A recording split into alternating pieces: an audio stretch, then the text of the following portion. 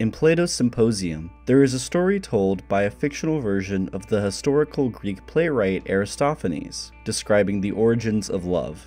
He tells of an ancient time where people looked like two bodies stuck together, possessing two sets of legs, arms, and eyes. These people were categorized into three genders. Men were two men stuck together, women were the same, and the third, which was made up of man and woman, was called androgynous. The gods were afraid of these beings, as they were unbelievably strong and planned to rise against the celestial beings. So Zeus took action, raining down lightning bolts on everyone, cutting them all in half. Because of this split, humans now spend their entire lives trying to find their other halves. So females look for women, males look for men, and androgynous look for the opposite gender, and believe they will never feel whole without them. Aristophanes ends his myth by warning the audience to worship the gods, especially Eros, the god of love. If they do not honor these beings, the gods could split humans once again, leaving us with one leg, one arm, one eye. Those that respect and worship Eros will find their other half, and by extension, find personal wholeness. This work by Plato, and the story just described, have been analyzed and recontextualized for thousands of years. It presents some of the first written discussions of homosexual attraction, though the text loses some progression points as it states that the love between two women isn't as true as a love between two bros. Most importantly, this myth popularized the idea of love as the search for one's other half, where satisfaction is found externally rather than internally. One place where this story has been directly confronted is in an off-Broadway musical turned cult classic movie about a transgender East Berlin woman performing punk rock in tacky seafood restaurants. Don't you know me, Kansas City? I'm the new Berlin Wall. Try to tear me down. In 2001, John Cameron Mitchell directed, wrote, and starred in a film adaptation of his off-Broadway punk rock musical titled Hedwig and the Angry Inch. Featuring music written by Stephen Trask, the film version takes what is often described as a musical monologue and expands it into a visually creative movie. The plot follows the titular Hedwig, a transgender woman who immigrates from communist East Berlin to the United States in pursuit of her mythical other half. It's a film full of powerful, catchy music, fantastic main performances, and a way ahead of its time plotline and themes that remain relevant today. The film and the stage play are often considered stories about a transgender person, but this description is not only inaccurate to the film, but also misrepresents the transgender experience. Hedwig's genderqueer narrative is less of an examination of the general genderqueer experience and more of an argument against the origin of love myth, opting rather to encourage self-love and self-expression through the lens of gender, or the lack thereof. Hedwig and the Angry Inch as a film is structured in an odd way. It's a mixture of Hedwig telling the audience, those at the concerts and those sitting at home, her life story, along with a present-day plotline where they track down a past lover who's stolen their music. In between are narratively fulfilling and emotionally effective musical numbers, along with visually exaggerated and impressionistic sequences. The conclusion itself is ambiguous, with many detractors of the film believing it supports heteronormativity. The lack of easily available discourse around this film, especially from genderqueer people, is the main reason why I decided to make this video. While I myself am not a part of the LGBTQ community, I did read through some academic articles and some less academic Reddit comments to get a better understanding of how this film plays in today's climate with genderqueer people. My main goal with this video is to start a discussion about this film, to analyze the themes of the piece and see if it holds up today. I may inevitably get some terminology or information wrong, and I definitely don't want to even begin to insinuate that I can properly represent the LGBTQ experience. I just really love this movie and the way it makes me feel, and I want more people to be aware of it. Hedwig's journey is full of hardship and trauma, with their sex change operation being forced upon them. As a young man named Hansel growing up in East Berlin, he is groomed by an American GI named Luther, who buys Hansel wigs and dresses in order for him to appear more feminine. Damn, Hansel. I can't believe you're not a girl. You're so fine. The two decide to get married and move to America, but immigration and international laws require the marriage to be between a heterosexual couple. Hansel's mom gives them her name, Hedwig, and brings them to a back alley doctor for a sex change operation. Hedwig awakens to find the operation was botched, with the wound healing improperly, leaving the newly appointed Hedwig with the titular angry inch in place of normal genitalia. Soon after moving to Junction City, Kansas, Luther leaves Hedwig for a cisgendered guy, abandoning them to try and figure out their new role in life. Hedwig's gender reassignment is not fully consensual. It doesn't come from a traditional transgender desire to feel comfortable in their skin, but rather from a need to conform to societal norms. Alone in their despair, Hedwig finds solace in embracing their feminine side, as described in the song Wig in a Box. I put on some makeup, some leather makeup. I'm pulling the weight down from the cells. Suddenly I'm Miss Beehive 1963. Until I wake up and I turn back to myself. They start getting new wigs, applying makeup, and rediscovering their love for the non-conforming rock and rollers of their time. In this moment, Hedwig creates their new rock star image along with the accompanying band The Angry Inch. Hedwig and the band perform cover songs, but Hedwig truly shines when singing songs specific to their experience, like Wicked Little Town. And if you've got no other choice, you know you can follow my voice through the dark turns and noises of this wicked little town. The song's lyrics express hopelessness in their current situation, but also how they find solace in their music. This song deeply impacts Tommy, a young Christian boy with a love for classic rock and a desire to get the hell out of this small town. He and Hedwig soon form a relationship, sharing music, performing together, and living in Hedwig's trailer. Their romance soon falls through as Tommy can't get past Hedwig's angry inch, I love you. The love the front took me, honey. leaving them and taking their lyrics and his stage name, Tommy Gnosis, with him. Tommy soon becomes a big rock star, selling out stadiums and infecting the airwaves with Hedwig's words. Hedwig begins to tour across the country, staying one step behind Tommy so they can eventually confront him. By some freak coincidence, is performing right next door at Busch Stadium. And to whom I taught everything he knows, and has apparently forgotten about rock and roll. Their new band includes their third partner, Yitzhak, a man who desperately wants to present as a woman but is constantly restrained by Hedwig due to their own insecurity about not being able to fully present as a woman. As the movie reaches its climax and Hedwig has reached their lowest point, Tommy picks them up and they try to rekindle their relationship. It all falls apart again as Hedwig points out that one of the lines from Origin of Love is sung wrong. Wait, did you sing The Sirens? No, You just sang The Cyrus on that recording. the Cyrus, with Cyrus the god. There's no god called Cyrus, it's Osiris, it's an Egyptian god. Remember we read that? This argument results in a car crash, which brings career destruction to Tommy while elevating Hedwig's notoriety. When they perform at one of their largest shows, Hedwig seems to have a full-on breakdown, haunted by their past relationships, trauma, and general isolating feelings. At this point, the movie becomes more surreal and metaphorical, leaving the finale open for interpretation. On a basic level, Tommy reprises Wicked Little Town, but changes the lyrics so as to apologize for his young naivete and for taking Hedwig's music, and ostensibly their identity. Forgive me for I did not know.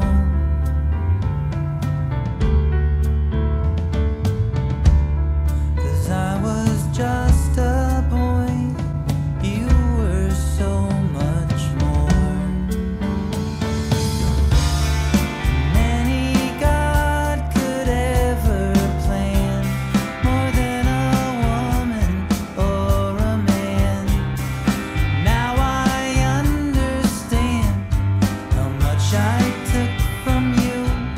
The film then cuts to Hedwig, still wearing only gray briefs and the Gnosis silver cross from before, standing on stage with their band in all white. Here they perform Midnight Radio, a song of solidarity for the misfits and losers.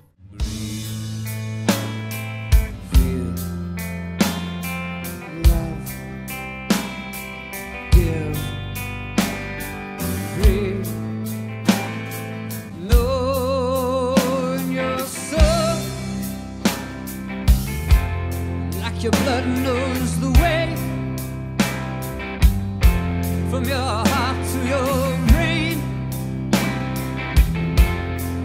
knows that you're whole.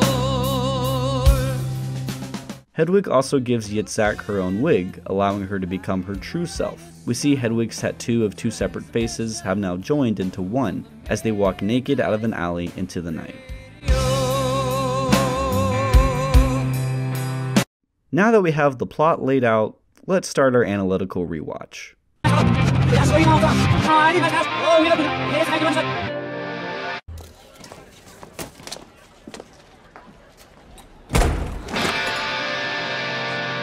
The film begins with a performance of Tear Me Down, which not only introduces us to the style and attitude of the movie, but also to Hedwig themselves. The song compares Hedwig's non-binary nature to the Berlin Wall. I'm the new Berlin Wall, try to tear me down. A neutral divide between a societal binary. Hedwig stands in the middle between man and woman, or more accurately, the societal ideas of what makes a man and a woman. Yitzhak narrates a section of the song describing the wall and how it became a symbol for the Cold War, but then after it fell, the world didn't know who they were anymore. There was no cause to rally behind. To Hedwig, they see themselves like that wall, not only a divide between the genders, but as something that defines the two genders. Ain't much of a difference between a bridge and a wall. Without me right in the middle there, wow, we're nothing at all. Hedwig is a symbol of genderqueerness, something people can rally against as it disrupts their lives, or something that points out the arbitrary nature of gender. In this sense, Hedwig can both divide the binaries and point out their flaws, bringing them together. But once Hedwig's gone, what is left to define the differences between man and woman besides societal standards? Hedwig's trauma and confusion is powered by the societal standards of gender performance. Growing up in communist Berlin, Hedwig, who at this time was Hansel, grew up listening to counterculture rock stars like David Bowie and Lou Reed, embracing a non-conforming life. Yet they were always told by their mom, Absolute Macht verdirbt den Charakter. Absolut. Machtlos zu sein ist besser. implying that power, and also control, will ruin their life. Despite embracing punk aesthetics, Hedwig grows up to become submissive and passive in their life, which are normally attributed as feminine features. This makes it easy for Luther to convince Hansel that in order for the two to be married, they can't just present as a woman, but they must surgically become a woman. To walk away, you gotta leave something behind. To be free, one must give up a little part of oneself. The film transitions to the song Angry Inch, with Hedwig's blood-curdling scream and the smiling faces of Luther and their mother blinding them onto the stage. This shows that this moment is a clear source of trauma and anger in Hedwig's life, as the editing matches the blood-pumping, rage-inspiring music. Hedwig frames this sex change as a moment of regression. 6 inches forward, 5 inches back, I got an angry inch. The improperly healed mound of flesh is a constant reminder of the sex they used to be, and the misfortune they currently live with. They also describe the operation as being forced upon them. The train is coming and I'm tied to the track. Trying to get up, I can't get no slack. Hedwig was clearly happy being a gay man, but European and American society dictated that only a woman and a man can be together. Even worse, the relationship between Luther and Hedwig is short-lived, as he leaves them stuck in a trailer park in Junction City. As far as the film shows, Hedwig begins to experience dysphoria at this moment, feeling uncomfortable in their role, which is yet to become concretely man or woman. Hedwig has already assumed a disguise as a woman with braided hair, but they begin to find comfort when they fully embrace a feminine image, as described in Wig in a Box. Okay, everybody. I put on some makeup. Turn on the 8-track. I'm putting the wig down from the shelf. Suddenly I'm this punk rock star of stage and screen, and I'm never coming back. This transformation, while still attempting to fit within the biarchy, is a choice that Hedwig makes. They find solace within control, within power over their appearance. Yet this change still brings confusion and heartache, as seen with the relationship with Tommy. While he can relate to Hedwig's desire for fame and change, and he even admires their knowledge and talent, Tommy is still unable to fully embrace Hedwig as a woman due to her angry inch. I told him my story. I'm from East Berlin. There was a big war.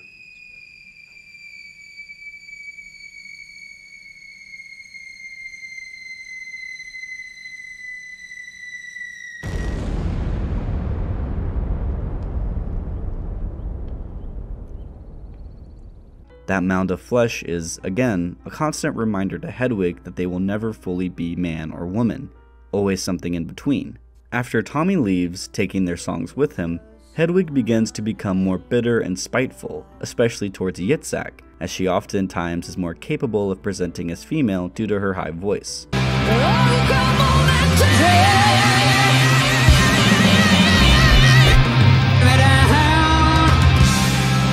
Hedwig is also frustrated by her philosophy of love, as described in the song Origin of Love, a particularly Hedwig-esque version of the symposium myth. They believe that they must find their other half, and that they will never feel whole or normal without them. You had a way so familiar, I could not recognize, 'cause you had blood on your face. I had blood in my eyes, but I could swear by your expression that the pain down in your soul was the same as the one down in mine. That's the pain that cuts a straight line down through the heart. We called it love. We wrapped arms around each other, tried to shove ourselves back together. We was making love, making love. By extension, Hedwig believes their dysphoria can be eased once they find someone that can dictate their gender role, be it a man or a woman. They believe they need someone else to define who they are. It is clear that I must find my other half. But is it a he or a she? What does this person look like? Identical to me? Or somehow complementary? Does my other half have what I don't? Hedwig constantly tries to find solace in other people, most often in their lovers, but this always seems to backfire as those people are not whole themselves. Luther is a gay man seemingly ashamed of his attraction to the same sex until he forces Hedwig to become a woman. Tommy, as he later admits, is just a boy, a teenager with a privileged and tiny world experience. Yitzhak is clearly uncomfortable in her own skin, looking for validation as a woman from someone who is self-conscious about their feminine performance. Hedwig's philosophy dictates that they must find another person to complete them, to define their gender, but the society Hedwig experiences dictates that they will never be able to find that other half without first conforming to one of two genders. Hedwig's dysphoria is exacerbated as they are trapped by societal expectations, and these restrictions only serve to discourage and hurt them. Hedwig is so used to being beaten down by life, it's no wonder they see themselves as a wall covered in graffiti, blood, and spit. After the car accident and Hedwig's newfound success, they perform on stage but succumb to a mental breakdown, seemingly haunted by the various failed relationships and misconnections in their life. At the same time, images of Tommy beginning the reprise are intercut with this breakdown, before Hedwig runs into another room where Tommy is illuminated by a spotlight. Forgive me for I did not know. I believe this scene portrays an internal struggle within Hedwig, the struggle between their outward appearance and their internal feelings. Tommy in this moment is a symbol for Hedwig's music. Just as Wicked Little Town is about how music leads us through the darkest, most isolating moments of our lives, the reprised lyrics reveal inner truths to Hedwig. The beginning sees Tommy apologizing for not being mature enough or whole enough to accept Hedwig for who they are, which is more than a woman or a man. He also acknowledges what he took from them, their identity-defining music, concluding that When everything starts breaking down, you take the pieces off the ground. Show this wicked town something beautiful and new. The second verse seems to be more abstract. Visually, this is when Tommy starts to actually look at Hedwig while he performs, implying some sort of change within the song and performance. I believe this is the transition to the more metaphorical part of the song, where Hedwig is actually confronted by their inner self. Tommy sings about how Hedwig believes fate and luck has determined their path in life. You think that luck has left you there,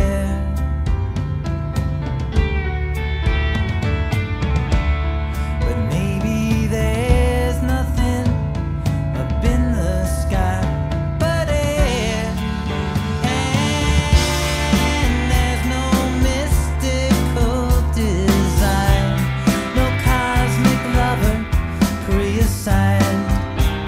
There's nothing you can find that cannot be found. Maybe there is no fate, no reason, no order. In this last part, where Tommy sings about how this reliance on fate has isolated Hedwig during this confusing time, he now appears closer to Hedwig, standing in front of them just as bare as them. The song concludes with the chorus. When you've got no other choice, you know you can follow my voice through the dark turns and noise of this wicked little town. It's a wicked little town. Goodbye, wicked.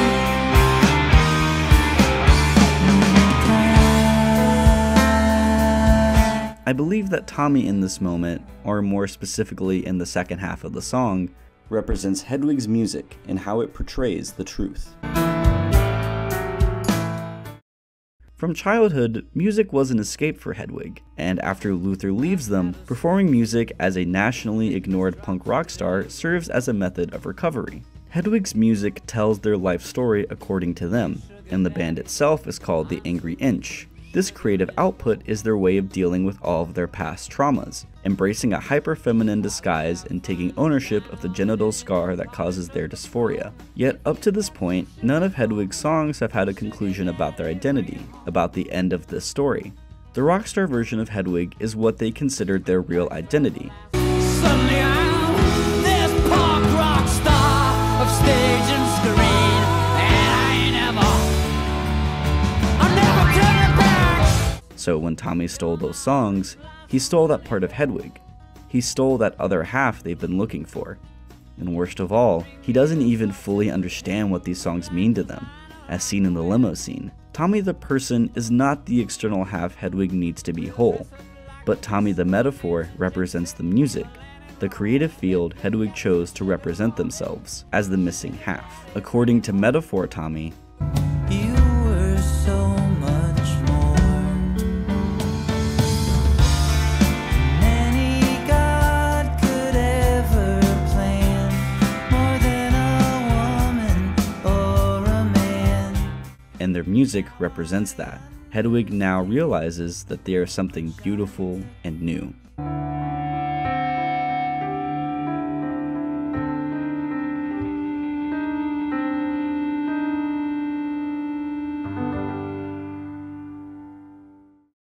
After this sequence, Hedwig returns to stage, sans makeup and clothes, save gray underwear and the silver forehead cross Tommy wore, further cementing how that music completes Hedwig. They perform Midnight Radio, a new song representing this new perspective on life and themselves. Hedwig sings about finding inner peace, Knowing yourself like your blood knows the way from your heart to your brain, knows that you're. It ends with a motion for togetherness, for support. You know the strain of rock and roller. You know you're doing alright. So hold on to each other. You gotta hold on tonight. Now that Hedwig has found inner peace, they can begin to inspire positivity and change, to support the other misfits in their life. In the final moments of the film, Hedwig's tattoo becomes whole, representing the wholeness within them, as they walk naked into the night, naked for the world to see. The final moment, for me, implies that Hedwig has embraced their non-binary self, no longer needing feminine or masculine clothes or actions to represent who they are. They can confidently go into the world, naked for the eye to see. This isn't the end for Hedwig, it's the end of this part of their journey, and the beginning of the rest of their life as someone more than any god could plan.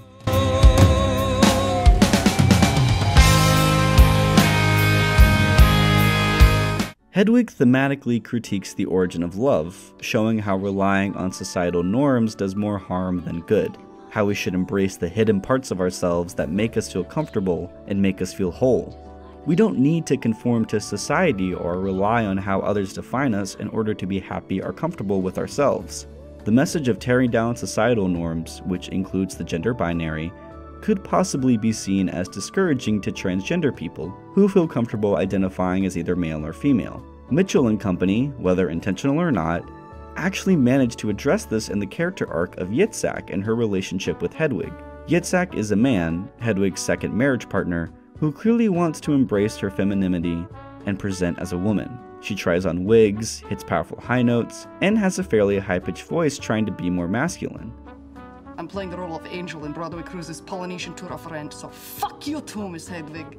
It's important to note that Yitzhak traditionally is played by a woman, and that's no exception here. Hedwig constantly belittles Yitzhak and denies her the feminine side of herself. They constantly fight on stage, especially whenever she hits a high note, and Hedwig takes a toxically dominating position within their relationship. At their lowest point, Hedwig tears up Yitzhak's passport when she attempts to leave the band and ostensibly Hedwig. Hedwig extends the cycle of abuse in their life, letting control of others corrupt them. Once Hedwig accepts their non-binary identity, they give Yitzhak one of their wigs on stage, as a symbol of forgiveness and solidarity. Yitzhak puts on the wig and dives into the crowd, arriving into the next shot as a glammed-up woman, happy and confident in their womanhood. This storyline shows that the issue with these characters' experience doesn't stem only from societal expectations, though they are a major factor. Rather, it's how these restrictions cause us to act towards other people looking for voices within the wicked little town we call life. In the end, we are responsible for our actions, and the only way to enact change in our society is to live the change we want to see. The final message is that of hope and support, of helping those going through their own hardships, of showing empathy to those who need it most. Everyone needs that support in order to discover who they truly are inside. Before I conclude this video, it would be amiss to not bring up how Hedwig was created by John Cameron Mitchell and Stephen Trask, two gay, cisgendered men. The off-Broadway production was created in the context of drag shows in the 90s, with the two men looking to explore gender through this character. Mitchell plays Hedwig in both the original production and the film. I've seen complaints on social media, specifically on threads on Reddit, where users in LGBTQ subreddits give their opinions on the film, that the ending promotes heteronormativity, as Hedwig returns to looking like Mitchell without makeup, appearing more masculine. While I don't believe the narrative supports this argument, it's impossible to ignore that the image of a shirtless Mitchell does not do the messaging any favors. As far as I'm aware, there have been no major productions where a non-binary person has played Hedwig or a transgender woman plays Yitzhak. Admittedly, Hedwig is not meant to represent the genderqueer experience as a whole. Rather, it uses the specific non-binary person's struggle with dysphoria as a way to explore how gender roles in society can restrict people mentally and emotionally.